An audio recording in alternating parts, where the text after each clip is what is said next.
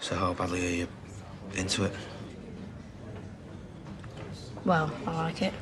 Like the effect of it, anyway. Not had any in here, though, so it's not like I'm shaking and gibbering anymore. Well, the real test will be when you get out, won't it? I'll be there. Whatever you need. I need you to give yourself a break. That's why, you know, I said I'd tie your stuff last time.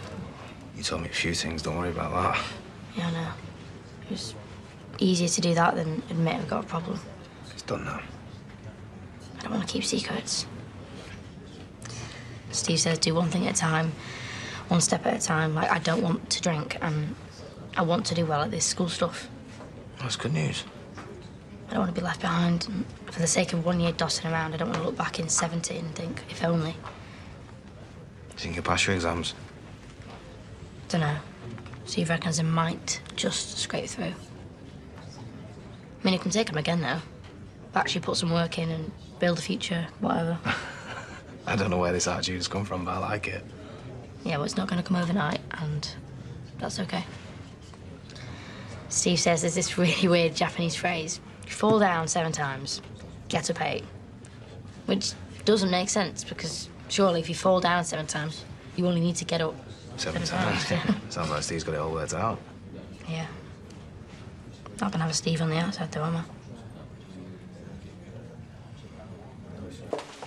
All right. Where's your betrothed?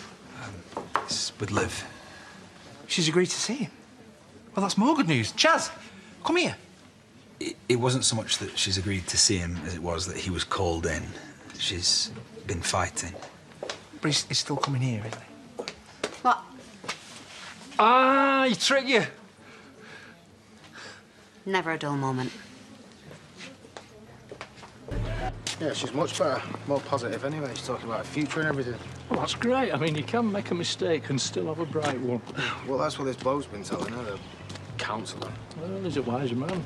Yeah, apparently. Except he's in there and he's not out here, so when she does come out... What does he do, this bloke? He just talks to her, you know, helps with the school stuff and keeps her positive. Well, I've been known to talk, and I know a bit about school stuff. Oh, no, Doug, I wasn't hinting for you. No, it'd be a pleasure.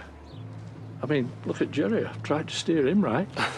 Yeah, well, if you see him today before I do, you just remind him that today is a work day. He seems to have forgotten again. I will, and I'll get some books and some bits and pieces together for when Liv gets back. That's amazing. Thanks, Doug. You're back? So what's the drama? Well, she got herself into a fight, so I got called in. Turns out she wanted to see me after all. But we had a good chat, and she seems to have got her head sorted. So that's you sorting out Liv, and there's me changing Seb's nappy at lunch without him weeing all over my face or going up the wall. I think that's cause for a celebration. Party, you mean? No, night away, I mean. If you're up for it.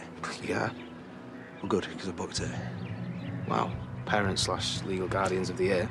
Yeah, we should run a foster home or something. I think we've got enough kids in our lives, don't you? Yeah, of course. Do you? Yeah, of course. Well, anyway, you should get in there fast, because Paddy's convinced himself the world will end if you don't. Is there anyone that can cope without me? Well, don't look at me.